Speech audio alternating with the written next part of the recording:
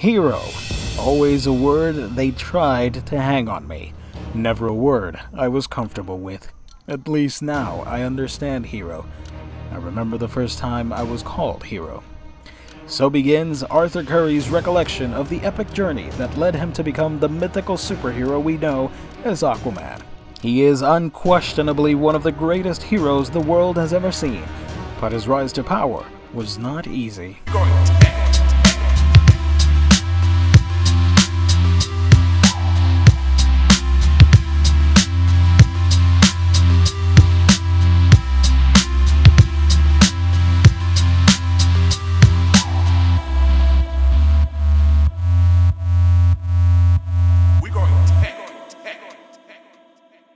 Hi everybody, welcome to another exciting episode, a very special, epic edition of A Week in Geekdom. I am your host, Giovannie Menendez, and in honor of 2018 and the fact that we are getting a live-action motion picture of my favorite DC superhero, Aquaman himself, Arthur Curry, I am celebrating all year long with Aquaman videos. Starting from this video to the movie's release, I will be doing multiple videos, sometimes 1 or 2 a month, I don't know.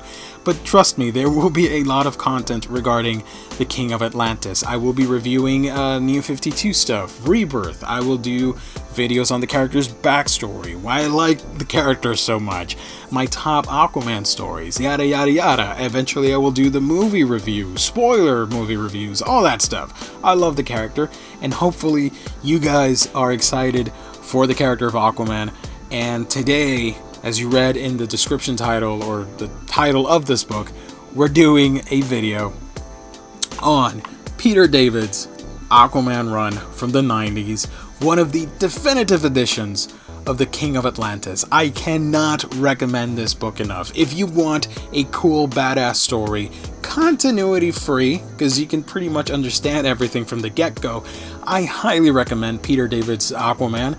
He did the impossible. He took a character that had been chastised and made fun of thanks to silly cartoons and made him into an utter epic badass.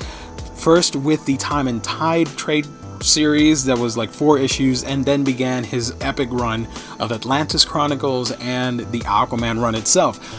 Now, if you read the Atlantis Chronicles, you're gonna have a much cooler time when you start reading this collection right here, which is, you know, it's being reprinted for the very first time, because as you know, the character has virtually no deluxe hardcovers or none of that stuff, which sucks. If you're on social media and you can use the hashtag Omnibus for Aquaman, I would appreciate it, because come on man, he needs it at this point.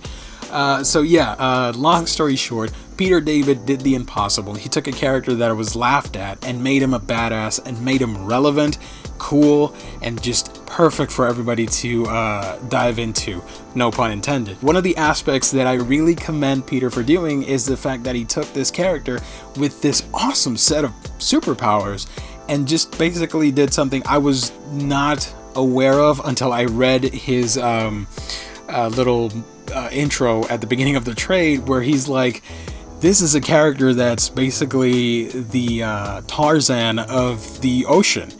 I hadn't thought of it like that, and it makes total sense. A lot of people are like, oh, Tarzan's so badass because he does this and that and he's super strong and all that stuff, but with Aquaman you get fans that make fun of the character because he's underwater and talks to fish and all that stuff. Why would you make fun of that? Why? I mean, who wouldn't want to swim the vast oceans and see all the wonderful, awesome creatures that are down below? That is badass. And withstanding all the pressures from the ocean depth, bulletproof, he can survive a gunfight or knives and swords and all that stuff. And he packs quite a punch. The character's awesome. Anyways, Peter David's run reinvents the wheel, sort of, and brings you a new origin, not too different than what was done with the Golden and Silver Age and all that stuff, but still presents a new introduction for the character, and you get to see his origins. Now, if you want to read the origin of Atlantis itself, you got to pick up the Atlantis Chronicles. Read that book. So when you start Time and Tide, it flows right into that perfectly, because of course Peter David did the Chronicles first, and it's just a seamless transition that I really dug the hell out of. And Peter, of course, writes a very troubled character that is trying to find his way in the world.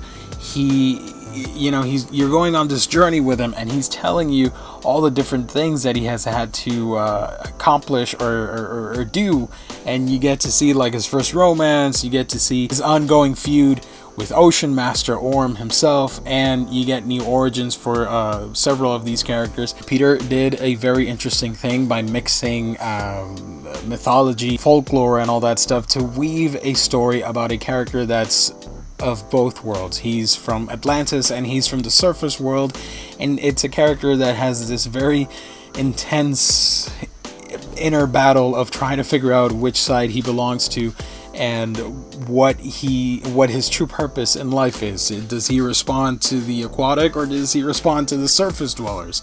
That is some of the stuff that you can find in this book. The art in it is fantastic, super 90s in an awesome way. The characters are buffed out. They look like freaking Greek gods, everybody from the females to all the males in the book. It really impressive stuff. If you like 90s art, you are in for a treat. I know subsequent volumes got a lot better, but it's pretty cool to see. Now, my one complaint is the transition between time and tide, which you get sort of 4 flashback stories of Aquaman, and they look cartoony, and then you go into the run itself, the first issue, issue 0, and the art is like super grim and gritty. Even though the character is blonde and you get really bright colors, he's drawn very gritty in a dark and somber tone underwater. So it's a little bit shocking, because you can see right here with this art style, and then it transitions into this type of art style that is very emblematic of the time and looks right for Aquaman, because you got to understand that the character was going through this renaissance. Nobody gave the character a shot, and people were not reading the book, so Peter took a gamble and rewrote the whole book. He completely deviated from what was the norm of the character's look, and with the book comes the infamous hook hand, and you get to find out in the very first trade why he has the hook hand and all that stuff. It's just really fun. The storylines are action-packed, and actually they do withstand the test of time. They don't feel dated at all, and it could easily be happening in this day and age.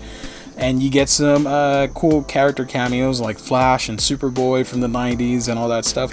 I just recommend it, man. It's awesome. The book also reintroduces Garth, Aqualad, if you will, and their dynamic is a little bit different because Arthur has become a little bit more cynical. He's no longer the monarch of Atlantis, and he's recluse in his aqua cave, if you will. Probably one of the weaknesses is the fact that the book is kind of 90-ish, so the style and writing will differ from modern interpretations of the character, or modern comic books, I should say. But still, Peter David, to me, provided the ultimate template for this character that anybody could jump into and have fun and get a cool, badass Aquaman story. And I remember when we first saw a picture of the awesome Jason Momoa as Aquaman, a lot of people were like, oh, that's not Aquaman. I'm like, hell yeah, that is. That's Peter David Aquaman right there. It is that awesome. So if you are willing to give it a shot, I promise you will have a very cool, fun time with a character exploring the oceans, having swashbuckling, awesome adventures, and getting into fights with these crazy enemies that range from the mortal to the supernatural to the alien element from New Gods territory. I'll just say that much. But yeah, it's a solid book, and I wish a lot more people would buy into it, because there aren't a lot of collected editions for the character, and it kind of, you want more people to get these books, so they'll keep printing more and more. So if you want to try it out, you got nothing to lose. You're getting a solid material from one of the best writers. Peter David's synonymous with greatness, all of his work at Marvel and DC and all that stuff. Just really awesome stuff that I hope you can check out. because it is worth your time in my opinion. And guys, as always, you can like, comment, and subscribe to A Week in Geekdom, and I thank you for being with me on this journey. You guys are awesome. Thank you so much, every single one of you. I love you guys. And you can follow me on your favorite social media platform so we can keep the conversation going. Just type A Week in Geekdom and I'm there for you guys. Alright, I have got to go. We've got more stuff to read, review, and geek out over. So I will catch you on our next aquatic book adventure.